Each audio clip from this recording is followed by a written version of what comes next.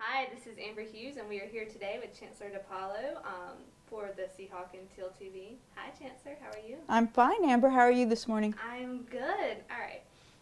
So I'm a senior, and I know that I'm getting a little bit of senioritis, anxious about leaving, but eager to start my new life. So is that kind of how are you getting senioritis right now? I never thought of it in exactly that way, Amber, but yeah, I guess I am. It's an odd feeling, isn't it? Yeah. And you've probably been here 4 years. Mm-hmm. I've been here 8, so double it, maybe. But I'm looking forward to it. Yeah. What do you think is your biggest achievement as UNCW Chancellor? Well, I know what I think has changed the campus most in my time here, and that is the new housing. We went into that very deliberately, knowing that it would have a lot of very positive results. And it exceeded our expectations, I think. It's transformed the campus. I remember 8 years ago, this was very much a ghost town on weekends, and it's not anymore.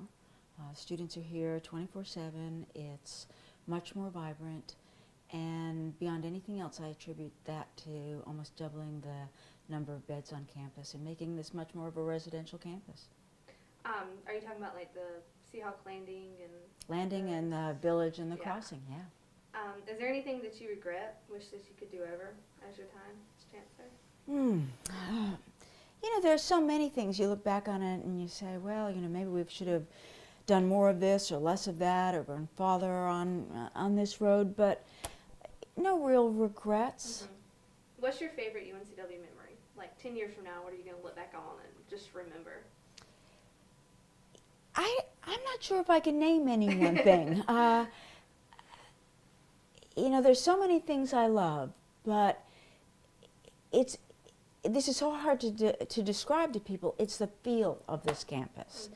And sometimes I just walk across campus, and it happened to me yesterday. I was walking across campus, and the bell tower was ringing.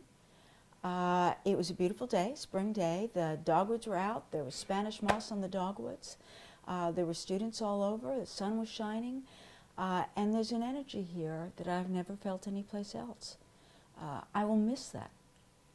And you said you're going to be traveling this fall, right? Well, you know, we're planning a lot of travel. Yeah.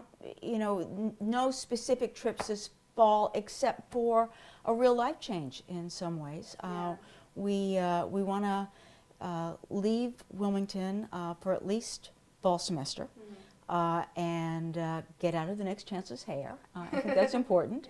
Yeah. And so we have a place up in the mountains in Canada that we've gone to vacation, and we're just going to spend time there because I think it would feel odd to wake up in Wilmington the day after retirement and not just come in to work. So I will go to some place where we've only been on vacation, and I think that will be the right thing for us to do, and speak French for several months and live a very different life. So are you going to get another house in Wilmington? You're going to stay Well, here? you know, we're not sure exactly how that will work out, but Canada and this life change is first on our agenda.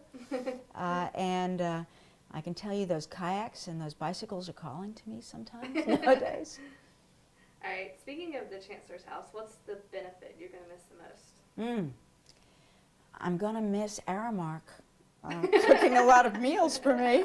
I can tell you that, especially cutting fruit up. Yeah. You know, when they do that at all the events.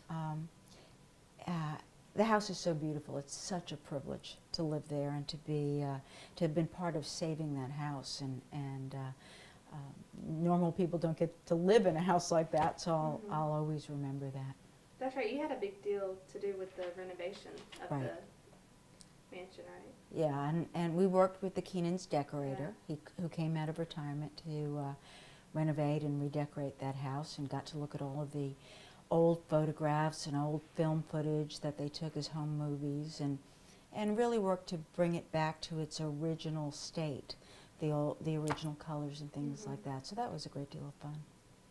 All right, let's talk about athletics a little bit. How do you feel you're leaving the athletic program? I think the athletic program is in good shape, and I was determined to leave it in good shape. Mm-hmm. Jimmy Bass is doing a great job as Yeah. athletic director. He's changed things in the few months that he's been here.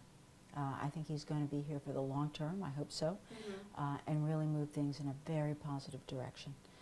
We have two great new basketball coaches, both men's and women's, and all of the other coaches are doing terrific jobs.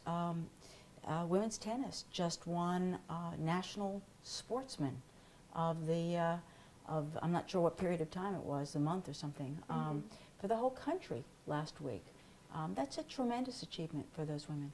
And our swimming. Our swimming team, our track team, I mean, we're winning all kinds of competitions.